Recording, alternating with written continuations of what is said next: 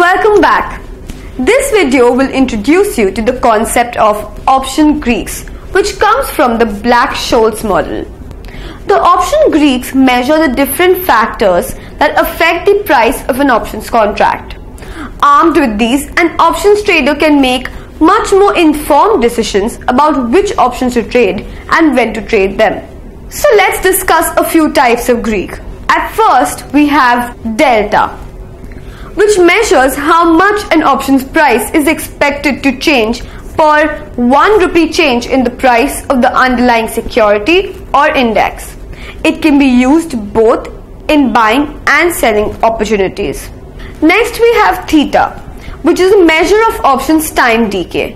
The theta measures the rate at which options lose their value, specifically the time value, as the expiration date draws nearer.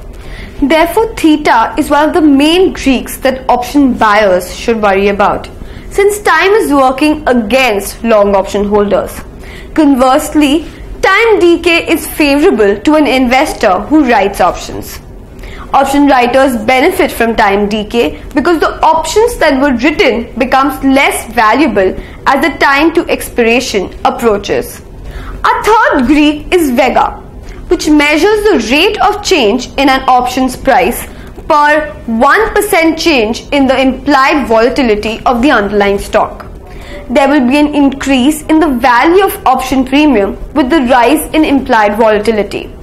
Fourthly, gamma measures the rate of change in an options delta per 1 rupee change in the price of the underlying stock. To make it easier for you to remember this, let's link this to your high school physics. So you can think of delta as speed and gamma as acceleration.